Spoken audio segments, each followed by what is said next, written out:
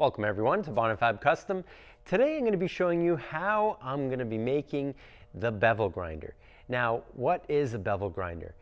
Well, you may have not seen it before, or you may have seen it before, but basically it's two 2x72 grinders, both with large diameter wheels, and they're very close to each other.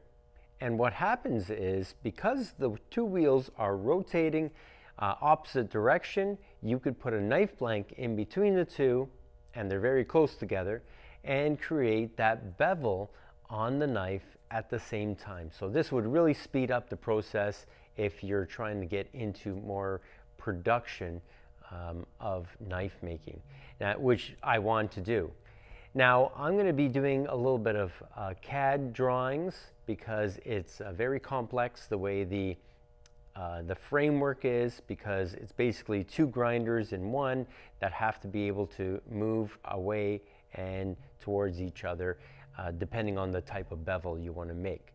So let's get into the drawings and the CAD file, and let's start this project. Okay, so here's a little drawing of what I'm thinking of making. Now, if you haven't seen it before, it basically uses two giant wheels that are close together that are basically going to grind the bevel for you somewhere in here. And now I'll show you a closer look. So now if I zoom up to here, you can actually see where the wheels are and how close they are.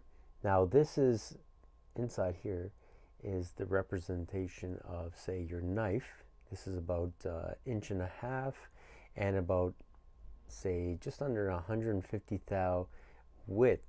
And you can see by having those two wheels that close together, you can grind a bevel on both sides at the same time very easily. And that's why I'm making this this type of grinder, because I want to kind of ramp up how I produce knives. Let me zoom out here.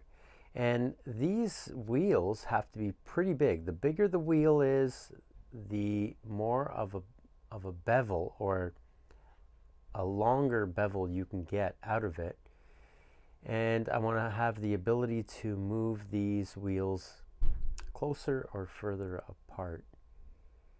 Now, if I check the diameter of these wheels are about 12 inches.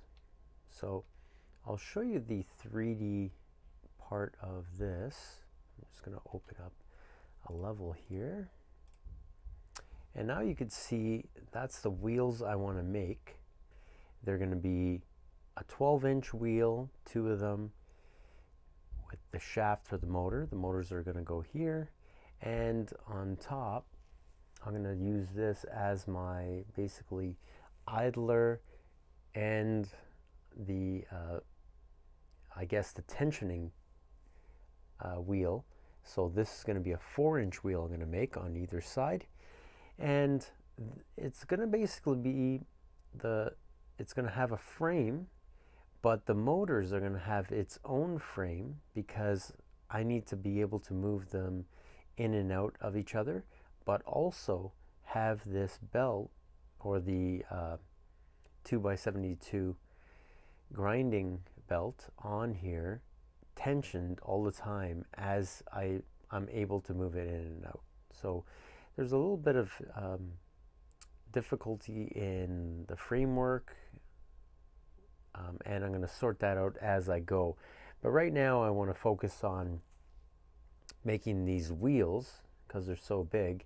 I want to cast them, so I'm going to have to make a match plate or a pattern so I can cast them out of aluminum. So first thing I'm going to do is I'm going to make these into STL files and print them on my printer, and then I could start getting into how I'm going to cast them.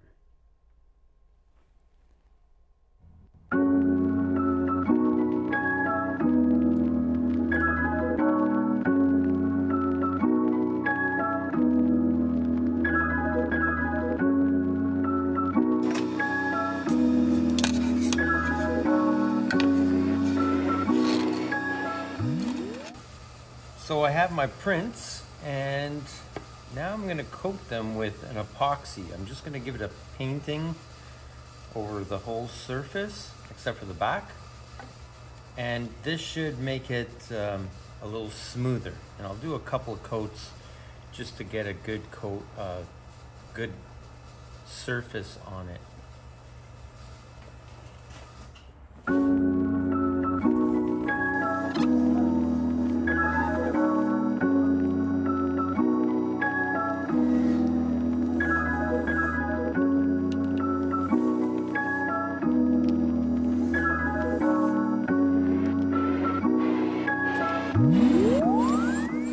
So it's been about a week's work just getting these patterns ready to put onto a plate. And if you look at it, it took about 3 days just to print them off. And you can see I had to split it. There's one half, and this has a taper on it, and the opposite side. So I'm going to have not a seam, but it's going to be basically parted in the middle right here. But when I cast it, it's going to be one piece, so one giant wheel, 12-inch diameter and about 2 inches on the width. Now after I printed them, I had to let the epoxy that I coated it with dry, so that took another couple of days in itself. So now I'm ready to take these. I'm going to mount them to a match plate. I have to put some runners and some venting so I can cast it properly. Now that's going to be on the next video, the casting of these giant wheels, and then we're going to get them ready for machining. Thanks again for watching. If you have any questions on the process, just ask them in the comments below, or you can reach out to me at bonifabcustom@gmail.com. Thanks for watching. Don't forget to subscribe and push that button for notifications for the next videos on the bevel grinder.